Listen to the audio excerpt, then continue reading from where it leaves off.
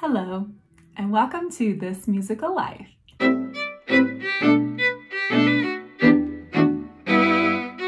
Welcome to my office. Actually, it's a shared office in the College of Music at the University of Colorado Boulder.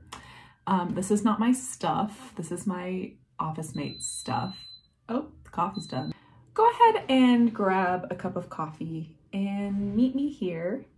Let's talk about some auditioning tips. So here are 5 travel hacks for the auditioning singer. Number 1, figure out which audition city has the cheapest direct flights from your city. Through Delta, I can book a flight direct from Denver to New York for as little as 20,000 points, which is so few points. Yeah, figure out, different airports have different hubs. So Denver is a United hub. So a lot of United flights come through there. I fly Delta because I have those points, but if I didn't, I would probably choose United or Southwest or something like that because Denver has a lot of those flights. One thing you can do is ask people in your area who are also auditioning, ask them which airline they like to use. I love to take the 11:40 a.m. Delta flight from Denver to JFK in New York. It gives me like 3.5 hours on the plane to do work, or, I just kind of treat it as a work day. So I'll spend like maybe the first couple hours or maybe the first hour doing just work that I need to do, because Delta actually has free Wi-Fi on their airplanes, which is a good thing to know. Most of them do. And then the second half I'll save for watching my favorite TV show, watching a movie, and I'll bring some snacks on board. So I kind of love that routine. I usually land around 5:30 p.m. in New York, and then I take the train. It takes about an hour and a half to get into the city, and I go have dinner with a friend and get a good night's sleep, wake up, audition, and come back home sometime in the afternoon the next day. An example of something that I did that did not work out super well, and this will bleed into one of the other points, but I was auditioning in Des Moines, Iowa, and I thought that because it was, not a big city, that it was going to be cheaper.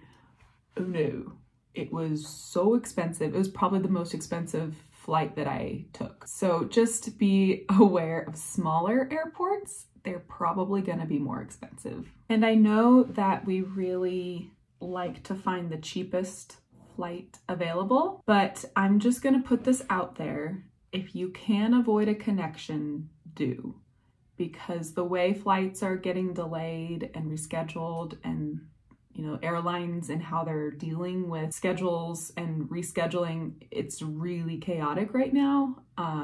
So if you can book a direct flight, I would highly encourage that. Number 2, find cities where people you can stay with. Free housing, right? If you go in for an audition, you don't have to pay for a hotel. And also it's just kind of nice to hug a friend. You know what I mean? This last time that I went to New York, I stayed with a friend and was able to just chat with her about some opera things. And I got to see another friend right before that. And it just made me feel very warm and supported to be connected in that way. So not only does it help save you money, but also it can make you feel a little more at ease being in a different city. Number 3, find cities you can potentially fly in and out of the same day. This is only for people that can do that. Some people really just need a good night's sleep before they audition. I've done it a few times and it has worked out in certain circumstances, but it can be super nice not having to interrupt your work week. If you can fly somewhere close by, and if they have flight times that get you there where you don't have to wake up too early, they get you there by the time of your audition, and then you can get home later that night. It's just really nice not to have to take a couple days off. One thing to note, you're gonna feel really dry and dehydrated after flying. So just have a plan in place for you to be able to stretch, warm up, hydrate, get yourself ready for an audition in that circumstance, because it is really hard to just get off a plane and go sing. The other great thing about flying in and out the same day is if you're booking a cheaper flight, like Spirit or Frontier that doesn't let you take more than a backpack, you can just put everything in a backpack and you'll be fine. Like, you don't need any overnight stuff. So that could be pretty nice. Number 4, take transportation costs into consideration. We always think about the airline, the airplane flight being expensive, and it is, but it can also be really expensive Ubering and taking trains if you don't know what you're doing. So maybe just research ahead of time how far the airport is from the audition location that you're going to be at, because I've definitely been in a situation where I spent way too much money on an Uber. I didn't know that they didn't have public transit. Yeah, just keep that in mind. Again, I'm going to use the example of Des Moines, Iowa, but I was counting on an Uber and I showed up and there were none. No Ubers, no Lyfts, no ride shares. I don't know if it was just the time of day or like the time of year, but I could not find a ride to the audition location, even though it was only 15 minutes away. But I didn't know anyone in the city and I didn't know what else to do. There was no public transit. So I ended up having to rent a car for a day, for an afternoon. It was like $50, which isn't too bad, but still way more than I want to pay in that situation. So just kind of be aware that you will have to find transportation to and from the audition location. Tip number 5, be aware of major holidays around when you're auditioning and traveling. Auditions around Thanksgiving or Christmas can be more expensive in terms of flying because they hike those prices up.